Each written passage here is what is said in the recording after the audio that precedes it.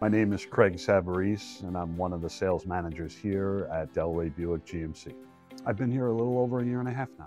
I help with the day-to-day operations of the new car sales department, trying to help out the best I can, taking care of the grounds both inside and out, assist the salespeople in making deals and helping the customer, and test drives, moving cars around, putting deals together, paperwork to get it into the business office, and whatever else Kevin is needed to have done here at the dealership, no matter where it is or what department it's in.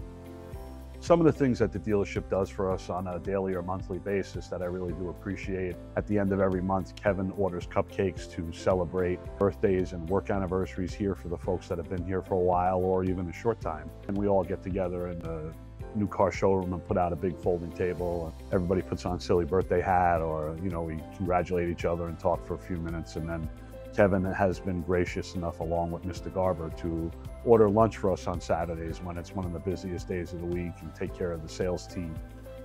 The best day that I ever had working for Garber would have to be about 2 or 3 months after I started working here. A very nice older lady had come in tears that she was just next door at one of the other dealerships here in the neighborhood, and she wanted to buy a car, and they just tried to take advantage of her. They tried to take her trade in for almost nothing when the car had so much value to it.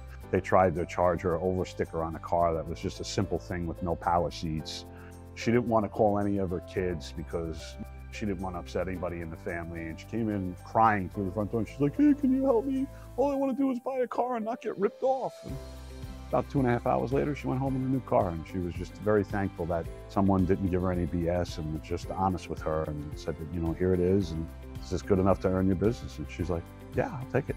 I've been in the car business now since 2014. Before that, for 22.5 years, I was a New York City police detective.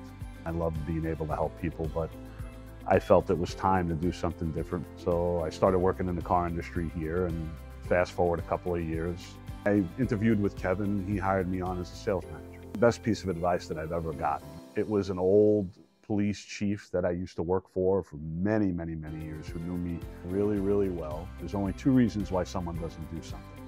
They don't want to, or they don't know how to. Which is it?